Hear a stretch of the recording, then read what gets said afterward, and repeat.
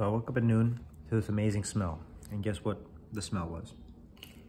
French toast. My mom made French toast, super good. We have another satisfied customer over here, Amir. Amir, how's the French toast? Pretty good. Pretty good? It's really good. It's really good. Yeah, it's really good. Look, he has none left. That's how you know it's really good. Okay, so it's 6:03. We got Mom. Mom, what's up? What are we doing? We are going home. We're going home from picking Samir up from his choir. And we watched a show, didn't we? Mm-hmm. On the screen. What did we watch? Oh, I forgot the names. Arcane. Arcade. I was showing her Arcane. It's pretty good, right? Mm-hmm. It's a little violent, but it's good. So we're driving home and then we're gonna do some more fun later on. This is what is left of my Chick-fil-A sandwich.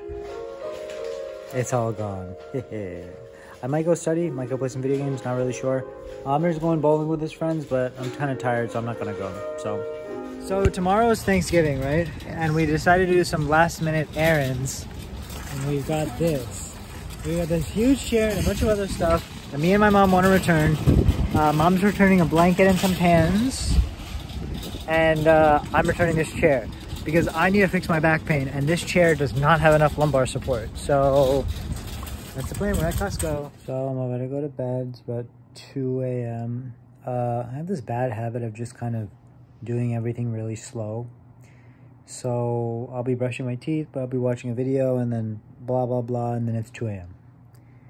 So gonna be up in about 8 hours. I was playing video games before. That was one of the reasons I was kind of up. But yeah, that's one of my big things. I just can't get to bed. So I'm gonna try to work on that by maybe not watching videos and instead trying to look at my notes anytime after 1 a.m. I figured that might cut down on the time that I'm awake. But yeah, gonna go to bed soon.